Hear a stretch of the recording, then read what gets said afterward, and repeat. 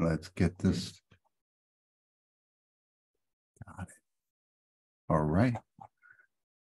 Well, good afternoon, and welcome to the first in our series, second actually in our series of Q&A sessions. Today's topic is the ADAM Online Assessment Administration System, specifically focusing on questions about rostering and accessibility. My name is Dwayne Dixon. I'm the moderator, and I'm the program manager for the Maine Science Assessment at New Meridian. We also have Krista Averill with us, the assessment coordinator from Maine Department of Education. And our resident expert in all things ADAM that will be responding to the majority of any of your questions will be Bob Wolf, the Senior Product Management Analyst at MZD. We also have with us Kate Richard. She's our project manager for the Maine Science Assessment at New Meridian, as well as Amanda Doyle, our project coordinator for the Maine Science Assessment at New Meridian, fielding questions from the chat. Just a couple of housekeeping tasks before we get too started. We do ask that you submit your questions via chat. We will be monitoring that throughout the session so that we can pick up your questions quickly and easily without having to worry about everyone trying to speak over each other and figure out whose turn it is to speak, which is always the fun thing on virtual meetings. We do ask that you keep your microphone muted unless we ask you to unmute it so that you can ask us a specific question or to clarify a question that you put in the chat. Just a reminder that all of our Q&A sessions are recorded, and so if you have to drop off early, or if you have a colleague who wasn't able to make it, you can direct them to watch this and listen to them. So,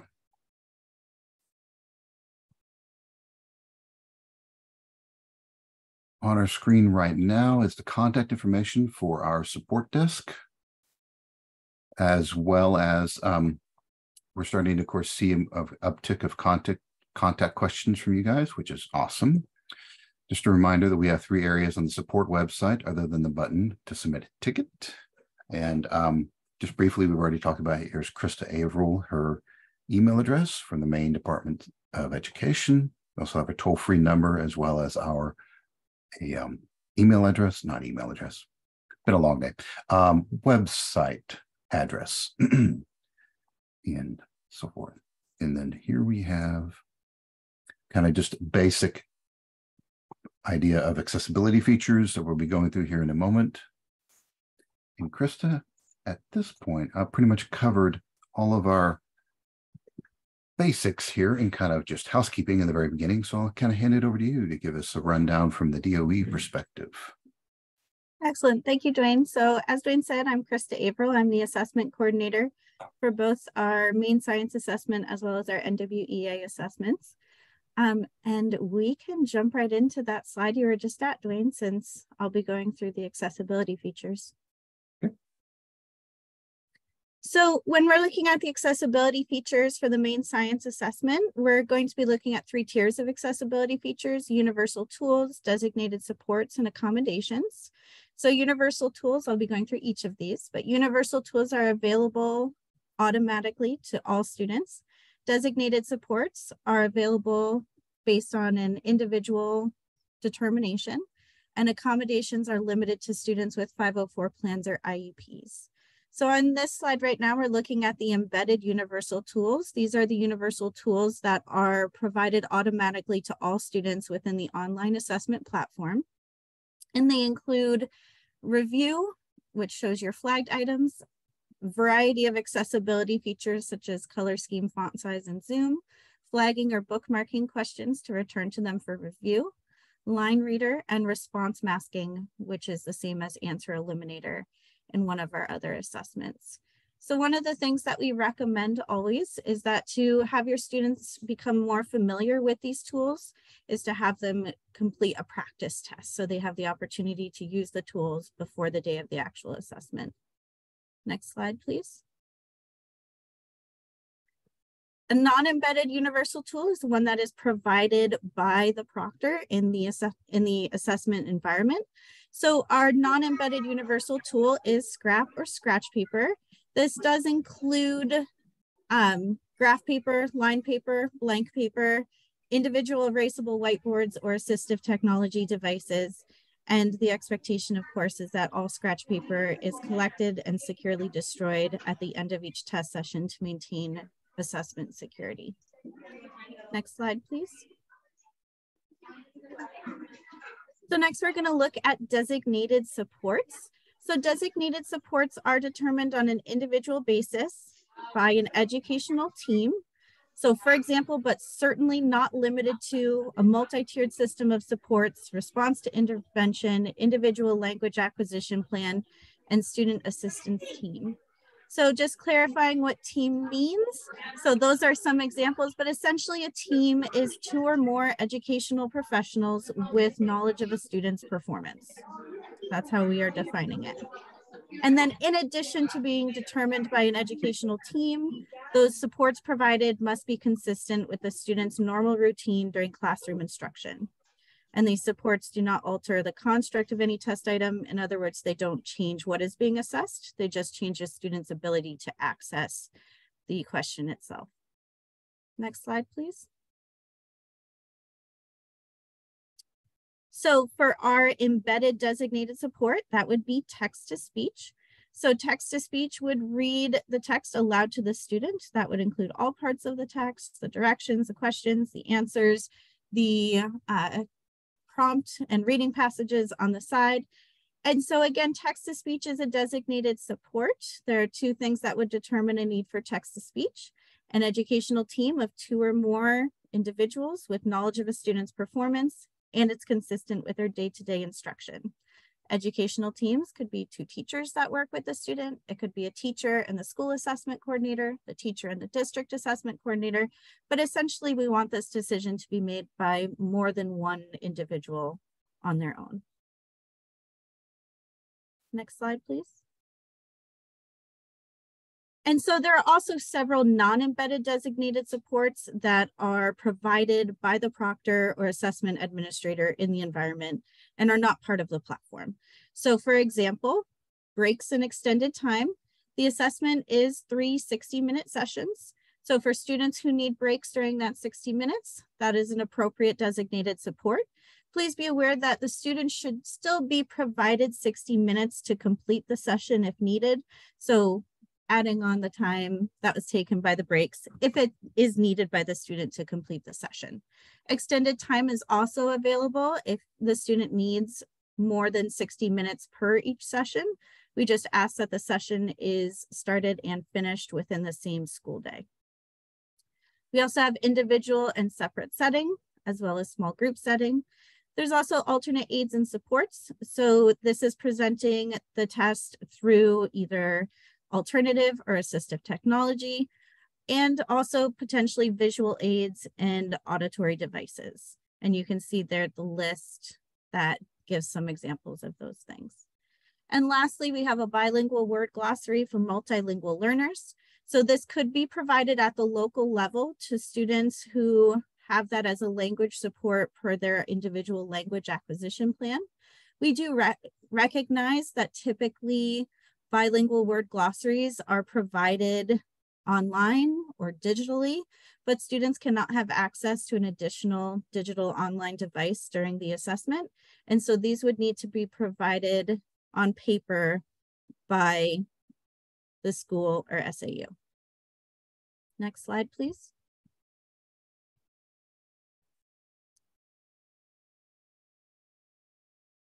So read aloud human reader. I'm going to have you go to the next slide. That is not, that is not labeled correctly. There you go. So accommodations, read aloud human readers. So that would be if in a student's IEP or 504 plan, it says that text is to be read aloud to them. Just a note on text-to-speech versus human reader. This text-to-speech feature does include the alt text for the images, the graphs, and the charts and diagrams. So be aware that text-to-speech would also describe that, whereas a human reader would not be able to do so. American Sign Language is available. Braille is also available. We receive our Braille counts from Nancy Moulton at Catholic Charities, and I'm going to be sending out communication to schools who we know have students who need Braille next Monday when our other assessment platform opens. So if you don't receive an email from me by end of day on Monday and you have a student who needs Braille, just reach out. And then also Scribe. So for the Scribe accommodation, the proctor administrator will enter the student's answers into the platform. There are constructed response questions on the assessment, so those would need to be entered into the platform. Next slide, please. And then we also have paper-based and large print forms as an accommodation. So this would require that the school or SAU completes a request for a paper-based assessment. That form is both on our website and on our Maine Science support site. And please be aware that for this assessment, paper-based forms are mailed to the school or district, and then they are mailed back to SME, the company that mails them out. I'm mentioning that now because for the Maine through year assessment, they are print on demand. So I just want to highlight that difference at this moment. Next slide, please. All right, and I'm going to hand it back over to Dwayne and Bob.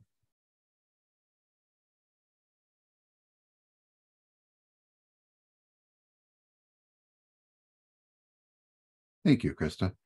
We're now going to actually move over to Bob and let him take us through a brief stroll of the support desk and then move into a live demo of rostering and so forth. Bob, it's all yours. All right, well, let's go ahead and take a look. This is, you're seeing right now what I'm going to eventually show you. I'm going to try to grab the screen. You can give me control.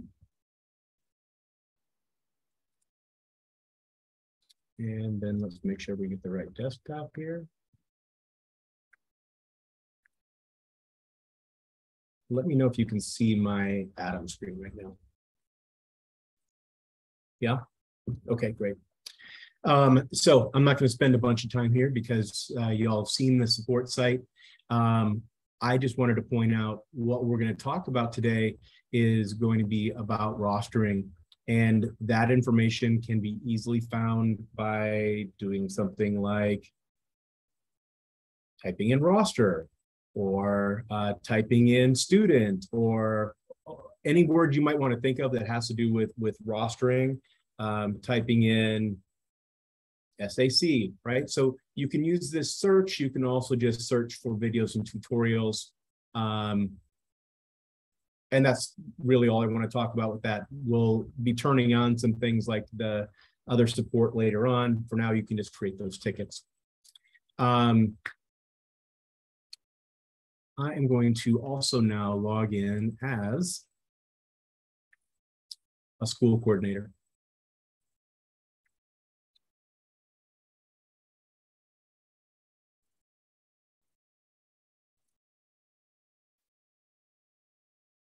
Okay, great. All right, so on our agenda, we want to talk about a few things. We want to talk about accommodations. We'll look at how to create accommodations. I want to show you a change that was made in Atom that lets you look at preferred names and how those are set. And then finally, we're going to talk about the rostering steps or getting your kids into classes. And that'll kind of round up what we want to talk about. So I'm going to start with a new field that was added. So this is all pretend data, but I am in as a school coordinator, and I'm in rostering users. And the new field that we added, if I just go into edit now,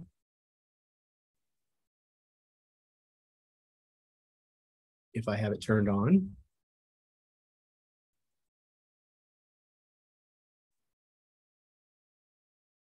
let's go. Let me try again.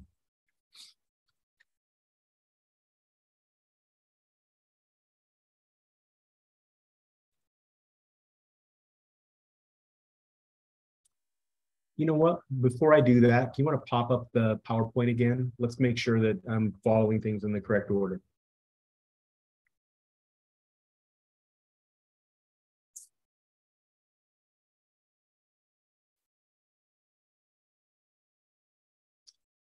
Okay, great. So this optional preferred name, which I am going to eventually show you here, you can see that on the user setup page, which is where I was just at, right underneath the first name and last name is an option for adding preferred name.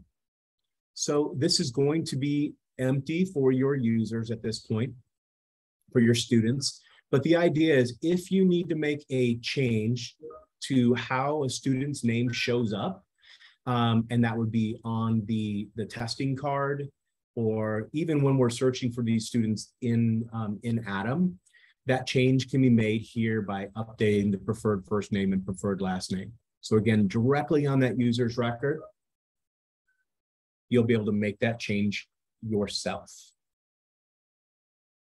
Okay, go ahead and go to the next slide. So I'm going to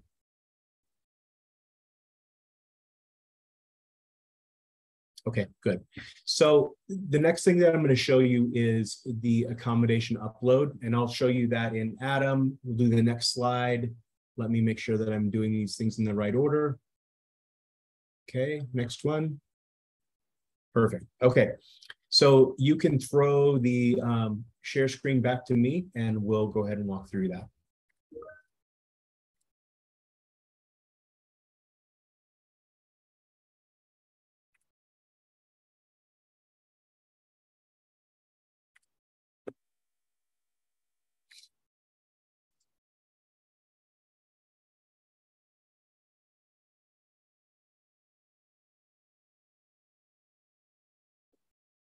All right, back to looking at our students and going into edit on a student, you'll see preferred name, preferred last name.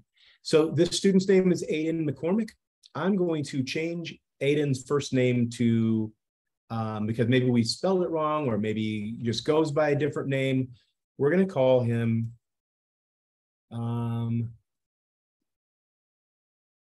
he actually goes by Dan. So I'm just going to change that preferred first name, save it.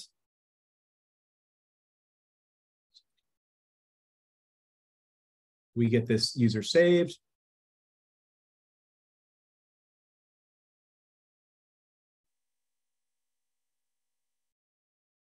And we'll now see that on this page, Dan, it's changed to Dan McCormick. That was Aiden. And anywhere that we would see Dan or Aiden's name in Adam before, which would include the student test cards, would now be changed to using the preferred name instead of the regular name. And to get rid of that, all you need to do is just remove the preferred name, save the record, and now it's back to the way it was before, right? Pretty simple. Just have to make that change on the student's record itself. Bob, we have one question in the chat. Sure. That was asked, is the preferred name live? Is it live? Like actually in Adam right now? It is. Okay. And then there was a second comment, says in their dashboard. Actually, let me take a the check. Preferred name. Let's look.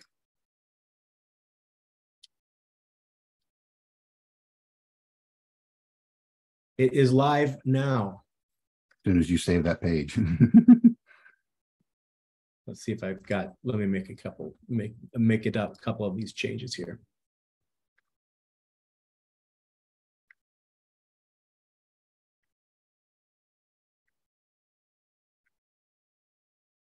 And as fast as that, it is now live. Thank you for bringing it up. And that's kind of what I was experiencing when I was trying to do this myself. Thank you, so Bob. Everybody says thank you. Yeah, you bet. How about that for customer service quickness? Yeah, we try. Okay, so now I want to show you one other thing that you may have already done this before in the past. I am logged in as a school coordinator at this point, and let's just verify that this has changed. Go into a student, edit. There's preferred name. So good, that's what we wanted to see. So the other thing that I wanted to show you is with accommodations. And again, you may have done this last year. This isn't new, but it's worth taking a look at this. So I'm going to show you two different methods for updating accommodations. I'm going to go into Aiden's record again and edit Aiden. And over here on the left, we'll see accommodations. So it's just fine. I can come in, set accommodations, and you'll notice that in here, some of them are grayed out. Those are accommodations set by the state. It's what Krista was just talking about with the form-based accommodations. And then all the rest of those accommodations and supports are going to be listed in here for you to set those check marks if you've gone through the correct approval for those. So you can do these one at a time. The other option, which is really handy, is I might come in to, again, rostering users, and I can search by, or come in here and set this. I don't have any of my classes, so that's actually fine. I might come in, this is only this one school. So I might come in and select all. So now this is all of these, all 27, right? Not that many. But then come up here to this kebab menu and choose student accommodation upload. So this brings me to the student accommodation upload instructions. And so there's three things we want to do. This is describing what you're going to see on the export or on the template. And some of these are locked. Remember, when we looked at these manually, 3 of them were grayed out. So those are indicated here as grayed out. And then these are the other accommodations that we actually can set. So I'm going to download the template. This will obviously be a little different if you're using a Mac or if you're using a PC. My downloads come into this system tray here, and I'm able to simply open this and Excel will open. If you use numbers or if you use sheets, that might be just a little bit different. Let me make this bigger so y'all can see this. What comes out then is a list of all of those kids, a special ID for them. So this is not their student ID that's in column 1. That needs to stay the way that it is. Here's the students' names. We can see what grade they're in. We can also see now all of those accommodations. Now they're coded. So this doesn't say text to speech, it says TTS and extended time, right? So these are the values that we're able to set. Very simply, all you need to do to change a setting is put a 1 to say, yes, we want it, or either a 0 or nothing removes that particular accommodation. So let's see, I just added to Bernard Southern text to speech. And that's the only change I'm going to make. But you could hand this off to somebody else or give it to their teachers. But all of these students, you could update them at the same time. Again, I just made this one change to Bernard Southern. So I'm going to save this record. And Bob, before you go away, I know you've been showing it, but if you can scroll back up a little bit, you can also bulk change preferred name here as well. That's right. The preferred family name and the preferred given name can be set here. And family name being last name. Right. It matches up with, in case you can't remember, because I never can either, come over here and look. This is family name, which is last name, given name, which is first name. Thanks, Twin. So I'm going to save this. Now, the way that I save this out of Excel, it's going to automatically resave this back as a CSV, a comma separated version of a file. If you're using numbers acts differently. You need to do a file export to a CSV format. There are instructions in the website on Zendesk on how to do that if you're not familiar with that. So again, Bernard Southern, we've turned text to speech on. So there's a CSV out there. I can now go down here to step 3, browse out, find that file that I just updated. Again, you can see that it's a CSV file, .csv. It's going to update all of those records. Now, it's not really updating all of them. I only changed one record, but now I can upload. And if we go look for Bernard Southern and accommodations, we'll see that text-to-speech is now turned on for him. All right, so it allows you to do a lot of kids at one time. If you want to match this up against your master file or wherever you have those accommodations set, this is how you want to make that change. And did we have any other questions that came up about that, Dwayne? Myself on mute? No. All right. So accommodations, again, this is documented in Zendesk. You can see, I believe there's even a video out there that walks through it. So you can take a look through that. All right, well, we're going to move on now to rostering. Now, we've already added all the kids. Now, we hope we added all the kids. They should all be in there. That's one of the things as a school coordinator, what you kind of check, are all of my kids in the system? Then what we want you to do is to pay attention to a couple things. One is this number up here, view unrostered users. So I know that I've got 25 kids out here in my school, and right now all 25 are unrostered. Unrostered means that they are not in a class, and we want our kids to be in one and only one class. So this is the process we're going to go through. So you have this number up here, view unrostered users. That's 25. That's too many. I can also come down here to unrostered and say, only show me unrostered. This is also going to show me all of my kids. If you look at this column here called classes, all of these kids are not in a class.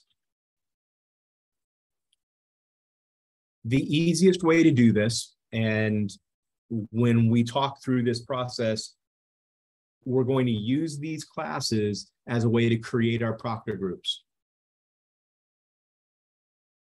So from our perspective, we're not doing reporting on down to the class level. So when we build these classes, we're really thinking about how do I want to separate these kids into smaller groups for testing. We do this one grade at a time. These are all actually 8th graders in this list, I believe.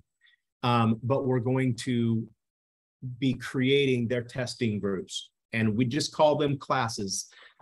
This could be classes. It could be some other designation. So I'm going to go. So again, here's all of my kids. I can look in Edit and see that in classes, there's no classes associated with this student. I could come here and manually add kids to classes if I created them that way. It's just not the efficient way to do this.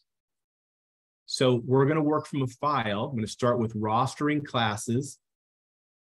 And I have 2 classes left out here from last year. You may, I don't think you do. They should be gone. So you should see nothing in here if you're coming from scratch. We're coming up here again to this kebab menu. Click this, quick class upload.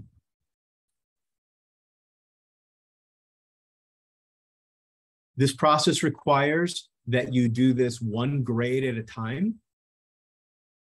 These are all 8th graders in my list, but I am going to still choose 8th grade.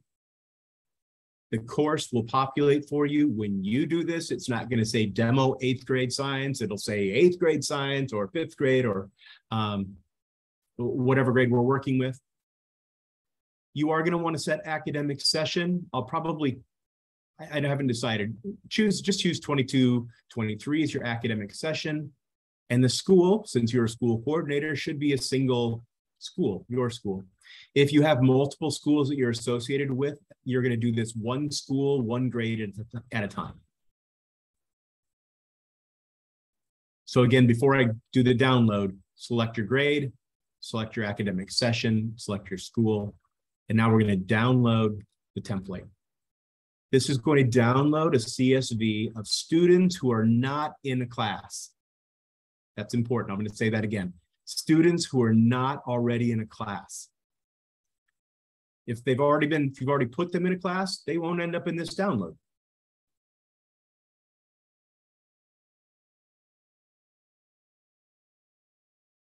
So this is what my download looks like.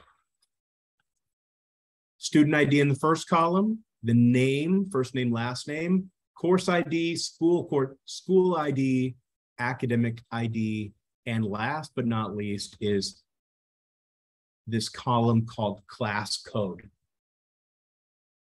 Please pretend you don't see class code. It does not have to be a class code. This is just what it's called in this file. Class code is going to be the name of the group. The name of the class, maybe it's the name of the teacher, but it's ultimately going to be the name of the proctor group. How do I want to separate this group of 8th graders so that they can be tested? So I'm going to create a class code based on the person who's going to be proctoring them. And we're going to say that this is Jimmy Jones. And I'm also going to have Mary Smith is also going to be the other proctor. So again, however you want to do this, if you want this to actually be teachers' names and the classes that they're in, that's fine. Go off of your roster, your school roster, and put their actual class names in here. Each student can only be in one class. And I've just broken these 8th graders up into the 2 rooms that I'm going to test them in. Jimmy's going to proctor one room. Mary's going to proctor another room. Before I go further with this idea, are there any questions that you want to put into chat that we can talk about right now?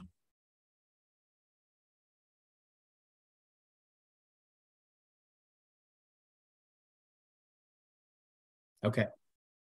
I'm going to save this.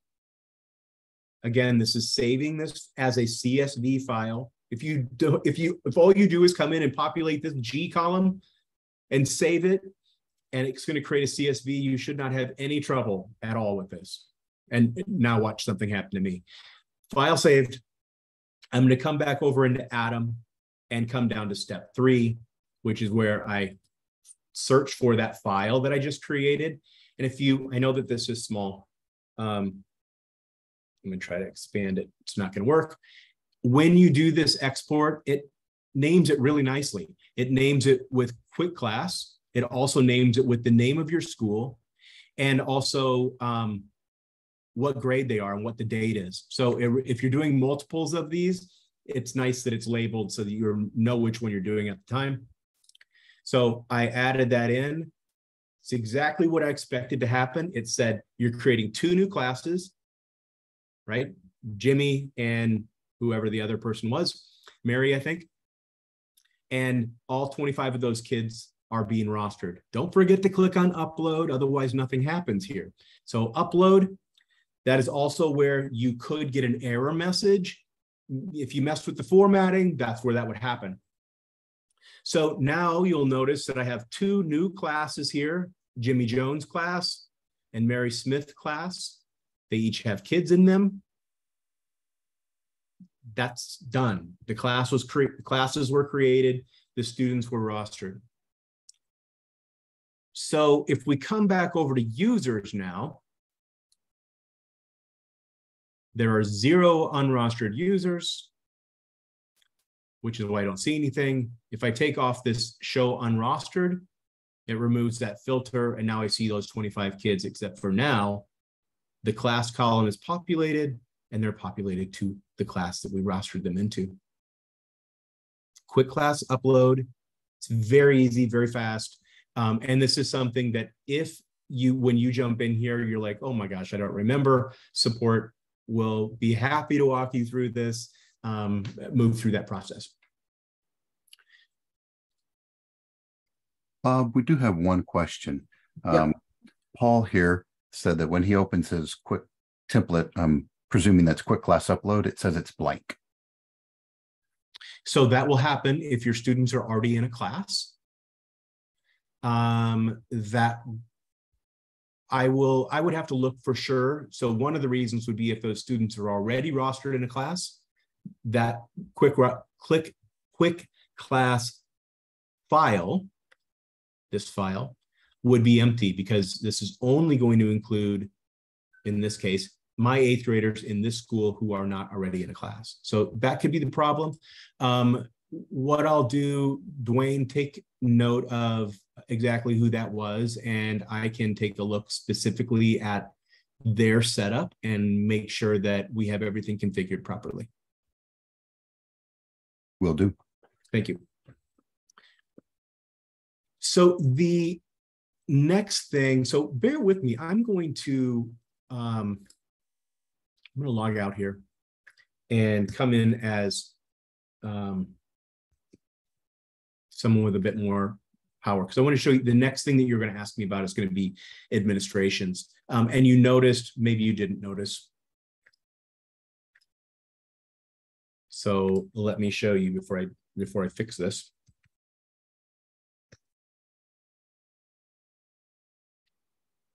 Middle school, log in as this person again. All right. So once we get closer to test day, you're going to find that this administrations area is going to be filled with the cards, 4 cards for each grade.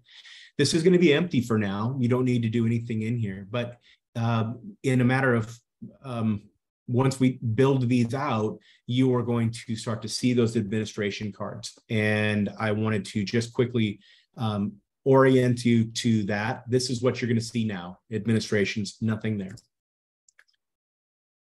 But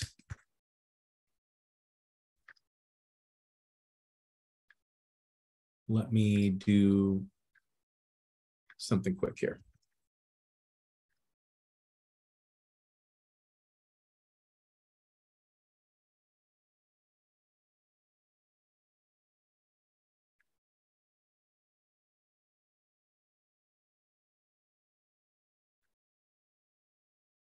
There we go.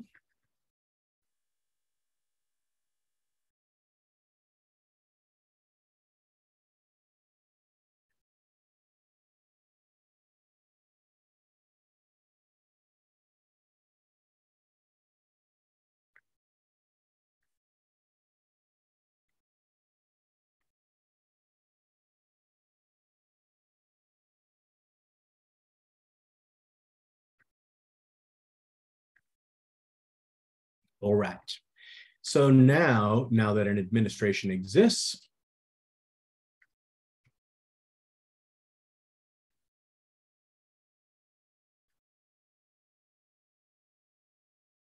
let's log back in. And now when I go to administrations, I'll see that administration card.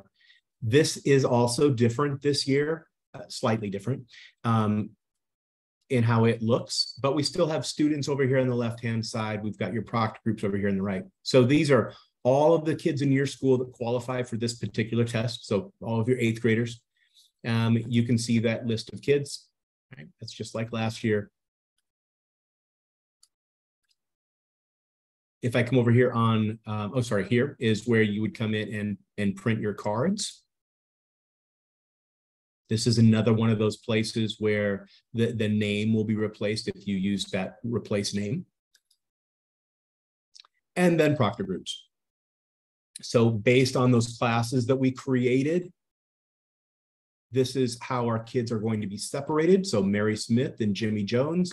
And this proctor group has half the kids in it. This proctor group has the other half. You can see who's in each of those proctor groups by clicking on sessions. And then you can actually go into the proctor dashboard from here. Your proctors will use the test code and proctor passwords to log into those proctor groups when the time comes for them to actually proctor this test. What I wanted to point out again in here is I've got these 25 kids, right? Every hour, we refresh each of these cards because it's possible that a new student moves into your school between now and then, or text-to-speech might get turned on, whatever might happening. What's really cool about this particular process is that at any point between now and the time that these tests start, if we add a new user to any of the classes that are eligible for this test, this number is going to be incremented by that much. So if I were to add a new user to one of these two classes at the top of the hour, so we're not waiting that long, but at the top of the hour, that new student would just automatically get added into this administration because they are eligible to take the test. A lot of your questions, once we get closer to test day, are going to come in that form. I added a kid yesterday, or I added a kid this morning. How come they're not in the administration card yet? I can't print their cards. Those students will show up every hour as these administrations refresh. So that is all I wanted to walk you guys through today. Are there any questions that have come up, Dwayne, that I can answer? One question we have right now is, can multiple proctors be signed into the same session? That is a great question. That answer is yes, they can. Any proctor that logs into so we call this anonymous proctoring because they don't have to be an Adam user like you are. But any proctor that logs in to the proctor dashboard. So let me do something here real quick. I'm copying and taking this information. So any proctor that comes into Adam through here, so this is the same page you go to log into. If they come in and do proctor a test, they can enter that test code and proctor password. Multiple proctors can be in there at the same time. In fact, your anonymous proctors, which again, that's just what we call people who log in with the proctor login. If they come in and log in, and then you also log into the to the proctor group, but use your authority to get into the proctor group. I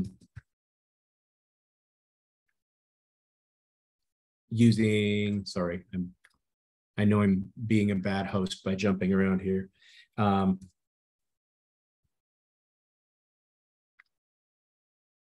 By using your authority to get into the proctor group, that's also fine. So come back into proctor groups, view, and come into here to proctor.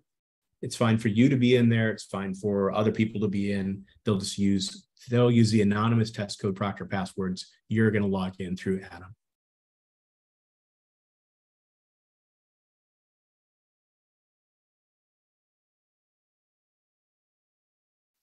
We're going to be doing another session on proctoring itself.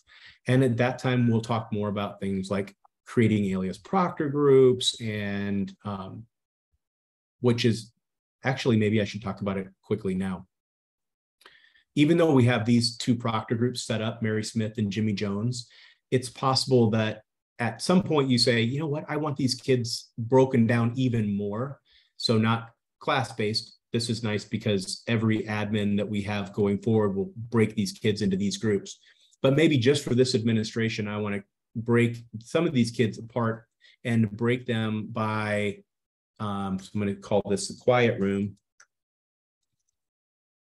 or makeup room or whatever we want to call it.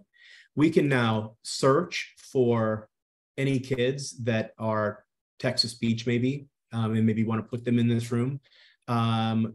We can also, so yeah, let's do that. Let's grab these kids and I'm just going to mark those three.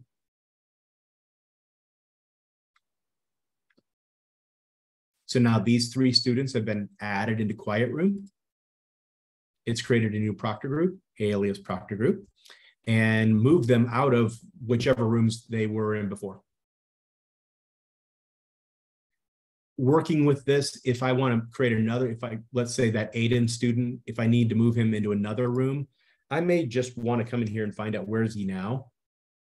And so I can actually start typing in his name and it said, oh, he's in the quiet room. I might have to come into the quiet room. If I don't want him in there anymore, I can come in and edit this alias and simply remove. Now Aiden is out of this group, back to his original group, Jimmy Jones.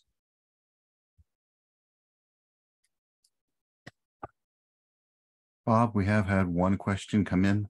Good. And it's from Chris. says, just to confirm, adding accommodations will go into that top of the hour sync as well as adding users to classes. That's absolutely correct. Yep. So, and timing it can be tricky, right? We really would prefer that you might go through all of your student list one more time the day before testing starts so that it can roll in on its normal schedule of every hour. Last minute changes, support can do those. That's, of course, it's inconvenient for you to have to wait, and they're going to be busy with maybe working on other kinds of issues, but they can force submit or force move things through to have them go a little faster. Of course, our preference is try to get those done a little bit more in advance so that it can just flow through naturally. Okay. Thank you for that question, because that one does come up through support quite a bit too. Oh yeah, that one does. And we have another question here. It says, if we put students in an alias proctor group after test tickets are run, do we need to rerun them because it changes test codes, etc.? Wow, you guys are full of some good ones. Okay, so the students that are in this alias proctor group can still take their tests using their original test codes. So if you want to, I might reprint them, but you don't have to. So let me go back to print cards again. And I always like this toggle title pages. This is my favorite one. So this is Quiet Room, test code with these kids in it. Then I also have those two kids. So Bernard and Alicia were originally in one of these two groups. I don't know which one it was anymore, but those two kids could still get in using their original test codes. So their original test cards will still work. But you could come in if you wanted to and just come in and choose proctor groups and just reprint the Quiet Room.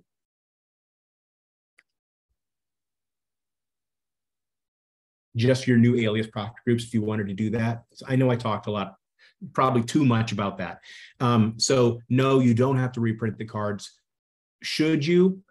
Maybe, so that they'll match what the proctors got in their room. But you can get by without printing a new card if you want. I was just going to ask that if you don't reprint the cards and you have a different proctor for, say, your example, Quiet Room alias, and the students log in with their previous cards, your proctor in that Quiet Room will not see them in their alias group as staff. No, they will. They still come into this proctor group. Okay. Just so that's all good. That's fine. That's when that student logs in, they're going to come into this proctor group. It's just when that proctor, everything's just not going to match up. When this proctor who's looking on the test codes for those students and sees their test card, they might get confused because this proctor is going to want them to put this in and their test card says something else. Yeah. It's not a problem, but can that get confusing? Yeah, it could if the proctor's not, if we haven't been really clear. Yeah. But the student's fine. The student can log in with either code. So I think that could possibly be a on-campus decision as to how well do you know your proctors and how well are they at handling differences under extremely stressful situations. Then that might answer your question as to whether you need to reprint those cards or not. Yeah. The other thing is, which you mentioned, those accommodations are visible on like this proctor view. I don't think it shows on their cards, but on this proctor view version of these. So this is another one that you may choose to print these, or you might print these all early, right? But if a change comes in, you might miss some information. So, but you can come in and print just certain pages of these also. To kind of steer us back to where the focus is of our current Q&A session, being rostering and accommodations. And knowing that we do have the other session specifically targeted towards proctoring on April 13th. Yep.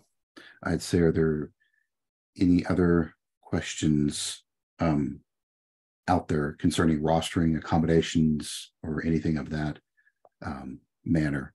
We do have one question here. How long does this session run? It runs, if I remember correctly, till 3:15, or excuse me, 4:15 Eastern. I'm Central, so 4:30. 4:30. There you go. 4:30. Thank you, Krista. You rescued me. Thank you. But I reckon we're almost done. I don't feel like there's a ton of questions coming through. So Dwayne, we do have just that last slide that we had discussed about the rostering. If you want to pull it up, yep. Yeah. Second. As long as you're opening up the live version, should be good. Yes.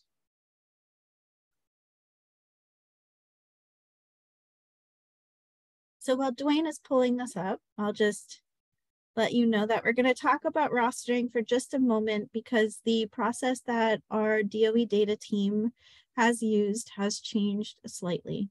And I'd like you to be aware of those changes before you're looking in your rosters and wondering, why am I seeing these kids? Why am I not seeing these kids? So as you know, the data team submits rosters based on the student information in NEO. This year, students are being rostered at their attending school where they receive their instruction.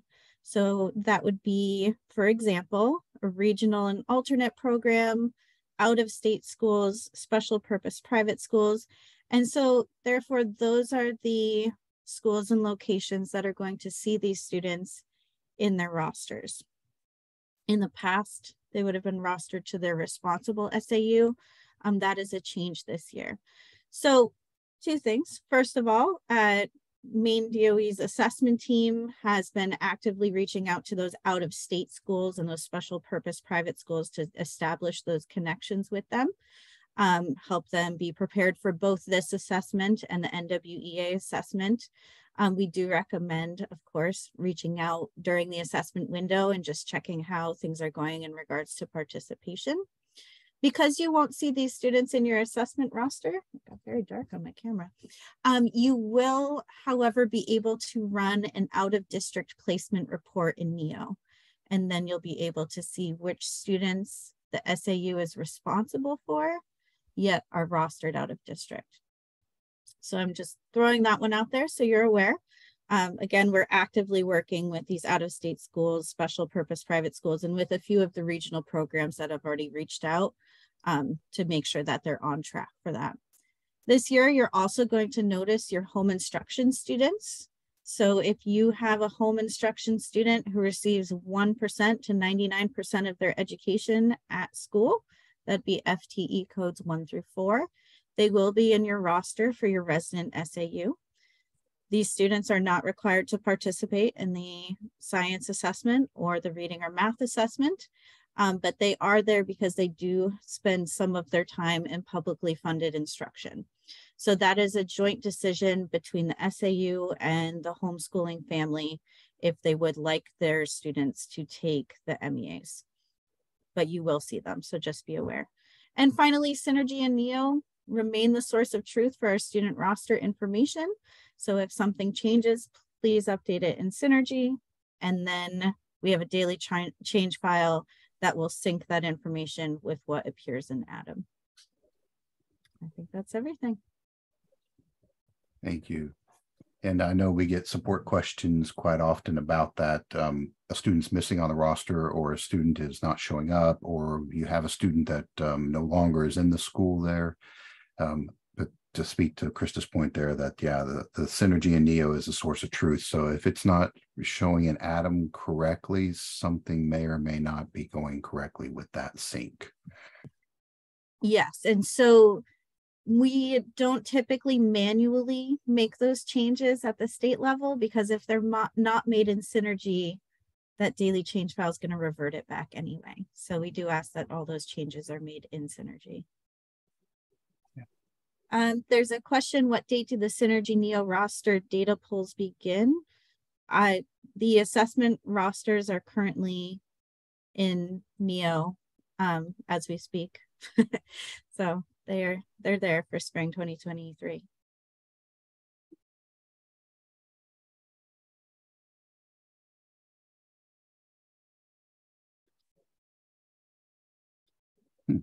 They should be up to date. I can reach out to our data team for clarification on that, but since we are starting or have started the daily change file already, if those rosters are not up to date, that's something that we would need to know. And you could either reach out to our MED/MS help desk, or you could just reach out to me. Might be faster on some days.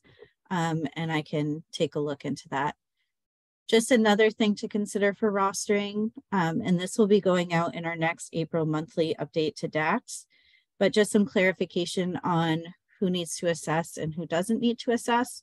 So fairly often I get requests for removals of exchange students from rosters. That would be the biggest one, or privately funded students attending a public school. So if the student attends one of Maine's public schools, a special purpose private school approved by Maine DOE, a regional program, a charter school, or one of our 60/40 private schools with at least 60% publicly funded students, all of those students are expected to participate in the state assessments, but not necessarily all groups count towards that school's accountability measure. And that detailed information is going out in our next monthly update, and it's all pulled from our Maine Comprehensive Assessment System guidelines, which have not changed, but we just want to make sure that everyone's on the same page regarding who's in your rosters, why they're there, and who you are actually held accountable for federal accountability purposes.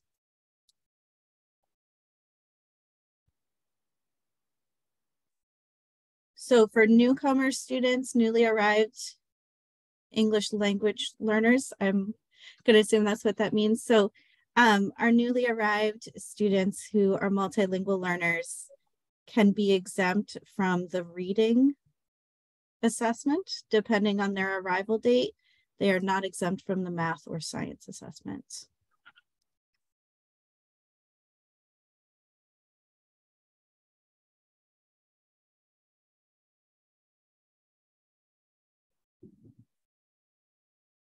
Hey, Krista. Yeah. So I believe that the daily poll, I think that's going to start tonight. Yeah. If I remember Thursday. right. It should. All right. I was half listening.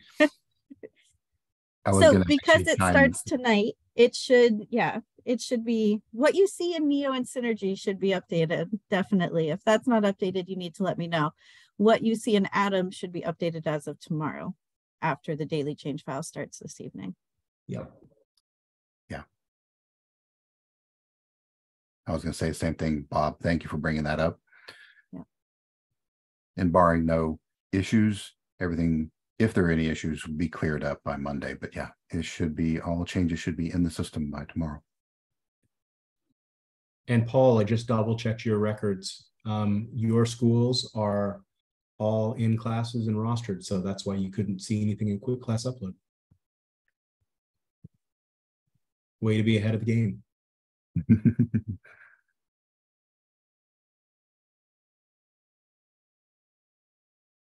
I am going to throw my contact information in the chat too. I try to do that at each of these sessions. So if there's a question that comes up after the session, please feel free to reach out. I do always call people back. If I'm in a meeting, I can't answer the phone, but I assure you that I do always call you back. So I'll put both my phone number and my email there for anyone who has any questions. And then in addition, all registrants will be receiving the slides from today, the Q&A, and the recording. It'll also be in our Maine Science support site as well. Mm-hmm.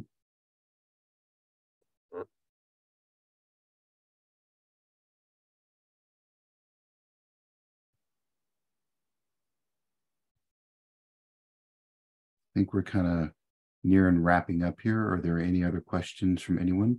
And of course, if you think of them later, definitely reach out to support side, to us or to Krista, and we'll make sure to get any of your questions answered.